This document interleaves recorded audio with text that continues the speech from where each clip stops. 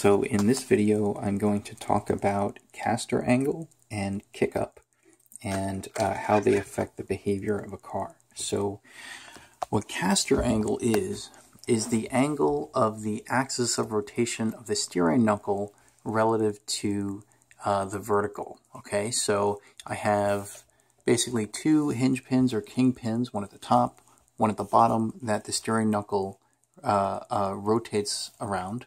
Okay, and the angle of those two hinge pins relative to a perfectly vertical perpendicular line relative to the ground, that angle is the caster angle.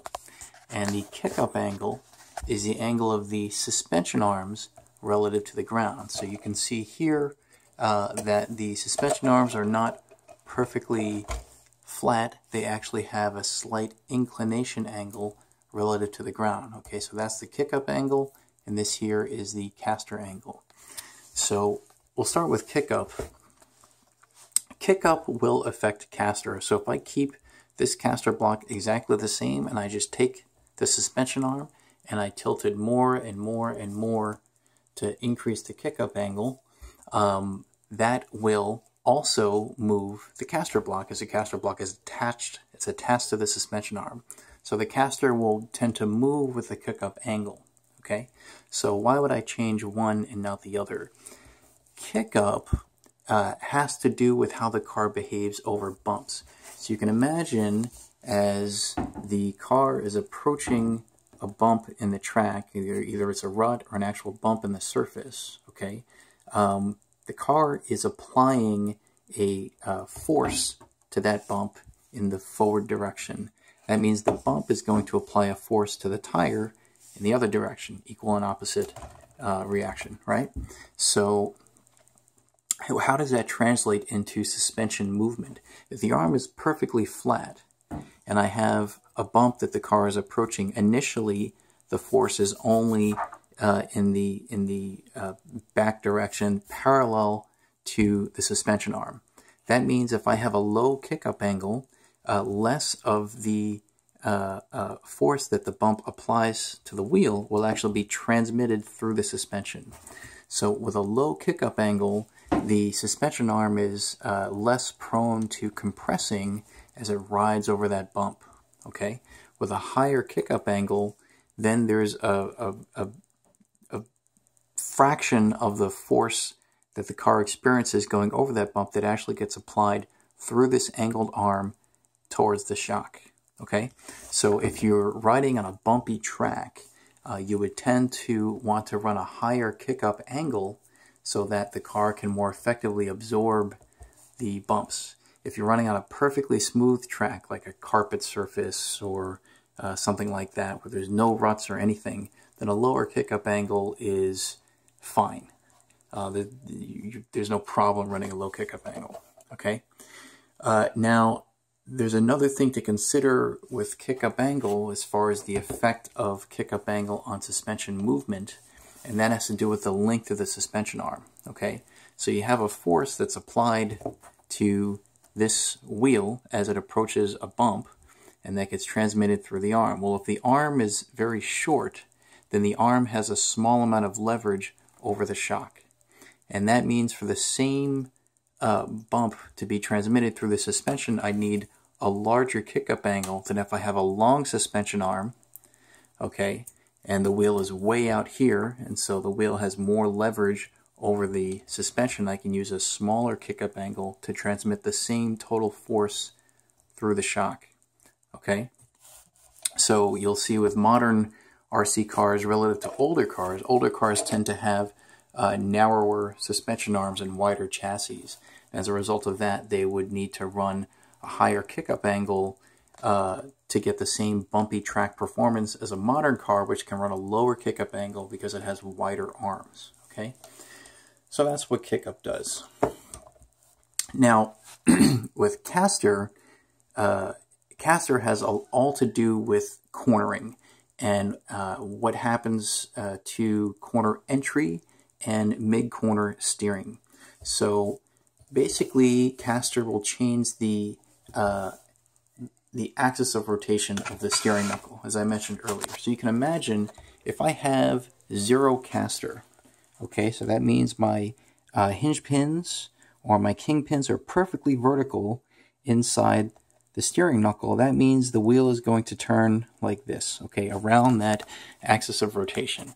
And as the wheel turns, there's really nothing special going on, right? I have a full contact patch between the tire and the ground, and with this vertical axis of rotation, the wheel just rotates around that axis, okay?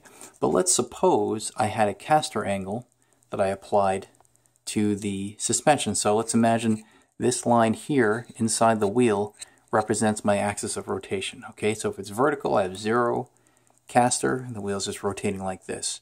If I increase the caster angle, okay, so I'll do it actually this way. So the caster angle is, say, I don't know, 30 degrees or so.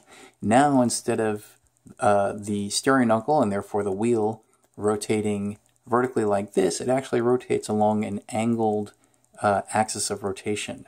And what ends up happening is, if I move it this way and I move this back, at full steering, as you rotate around that angled axis of rotation, the wheel actually cambers over a little bit, okay? So what ends up happening is, with a higher caster angle at full steering lock, you don't actually have full contact of the tire to the track surface, because there's a little bit of, you could call it a camber gain as a function of steering movement with higher caster, okay? And what ends up happening is, the more caster I have, as the car is negotiating a corner, particularly mid-corner where there's weight transfer to the outside wheel, that means the car is going to lean towards the outside. And so if I have more caster, I'm basically getting more dynamic camber as a function of steering, and that allows me to maintain a full contact patch when the car is cornering under a full cornering load, okay? So it's similar to camber gain, but not quite, okay? Because you are changing the camber at 0 steering input versus full steering input. It's dynamic, okay? So other things that affect corner entry steering is Ackerman. I have a separate video describing Ackerman. And the difference between what Ackerman does and what caster does is that Ackerman affects the way a car steers when there is little to 0 left to right weight transfer. So in a low speed turn, Ackerman would have a more significant effect than caster.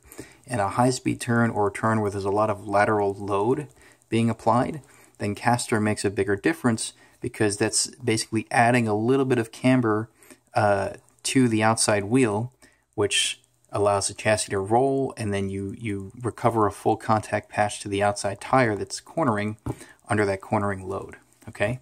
So what you might, okay, so that's what caster does.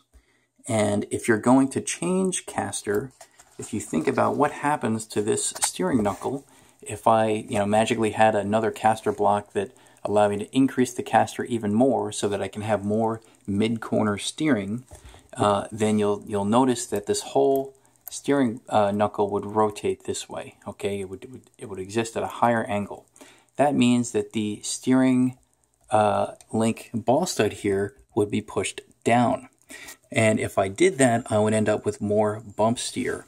So if you, in some manuals for your RC cars, they will rightly tell you that if you change the caster angle, you also have to change the number of spacers under your steering link ball stud. Because if I want the same amount of bump steer as I modulate my caster angle, I'm also moving the Z position of this outer ball stud here, and so I have to compensate for that and bring it back to its original position by adding or subtracting spacers under that ball stud, okay? So a high caster angle will give you more mid-corner steering, and a low caster angle will give you more corner entry steering. It will also make the car very twitchy. It'll make it rather unstable on straights, okay? So as the car is going down a fast straightaway, small steering inputs will make the car steer very aggressively if you have a low caster angle. And mid-corner, it won't have as much steering as what you would have with a high caster angle. So high caster angle gives you more mid-corner steering. It also makes the car a bit more stable going in a straight line. Okay. I think that's all I wanted to mention about caster. There is a relationship between caster and trailing axle. I'll do a separate video on trailing axle. But basically we have here, I've covered most of the steering geometry components now. I've covered bump steer, Ackerman, caster, kick up, which also affects your static caster angle. I'll do another video on trailing axle, and I believe that should cover everything for steering geometry. Okay? Yeah, so I think that's it for now, and thanks for watching.